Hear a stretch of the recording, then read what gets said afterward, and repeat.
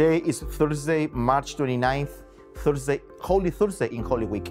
My brothers and my sisters, in today's Gospel, our Lord instituted two of the biggest sacraments in the Church, the Holy Eucharist and the Holy Priesthood.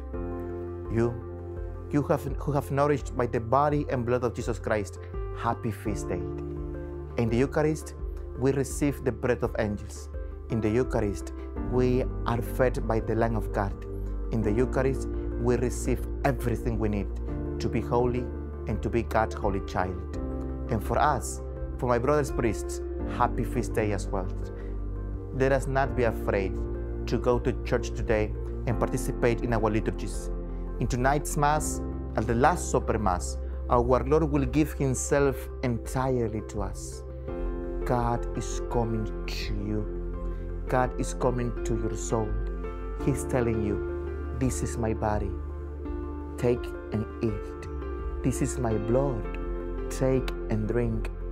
Why did you say no to that invitation? Why did you say no to the love of God? Go to confession. Tonight is the perfect day to reconcile yourself with our Lord and be a participant of His most precious body and blood, and also of our common priesthood, because we are the priests of Jesus Christ. People who go around spreading the message of love, the message of forgiveness.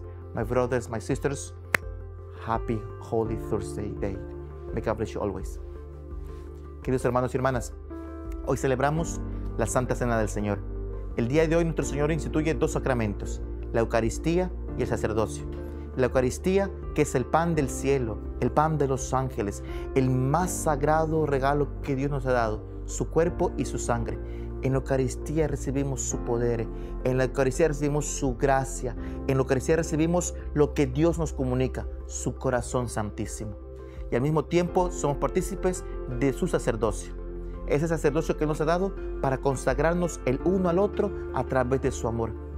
Queridos hermanos, hermanas, vengamos a participar de nuestras liturgias, participemos de la reconciliación, pongámonos a los pies de Jesús y digámosle, Señor, estoy arrepentido, pero aquí estoy para que me des tu alimento eterno, la Eucaristía. No tengamos miedo de venir al Señor. Participa en tu parroquia, sé un participante santo en esta Semana Santa. Que Dios los bendiga siempre. Hasta mañana. Chao.